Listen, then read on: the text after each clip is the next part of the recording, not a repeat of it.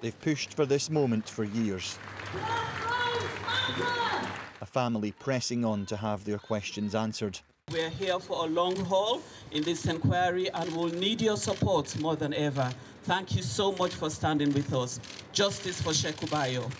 Intense pressure from them led to this, a public inquiry into the death of Sheku Bayoh in police custody.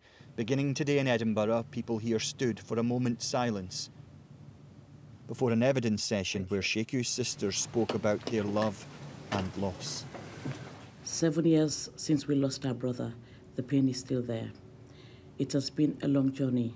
But one thing was unquestionable in the love is the love that he had for his family. No doubt he was a mommy's boy.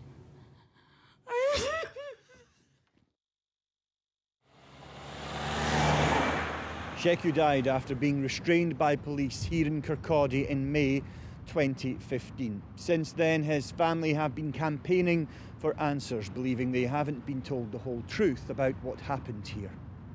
Now this inquiry is looking at the events leading up to his death and how police dealt with the aftermath, how the investigation was handled and whether race was a factor. His family believe it was.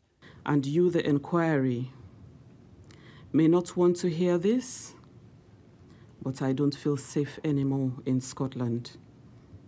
I feel nervous and worried for my children. I fear for the safety of my nieces and nephews. Why should I have to feel this way? Scotland is a place I loved and I always gave back. These children were born in Scotland. This is all they know. Why should we not have the privilege to enjoy Scotland like any other white person? 9 officers involved have always denied any wrongdoing. They haven't been prosecuted for any aspect of his death. Police Scotland's Chief Constable was at the inquiry today, the force offering its condolences to the family. Many of them in this tribute video shown today for the 31-year-old. They've called the dad of 2 the George Floyd of Scotland, believing this inquiry could be a turning point on talking about racism here. Alan Jenkins, 5 News.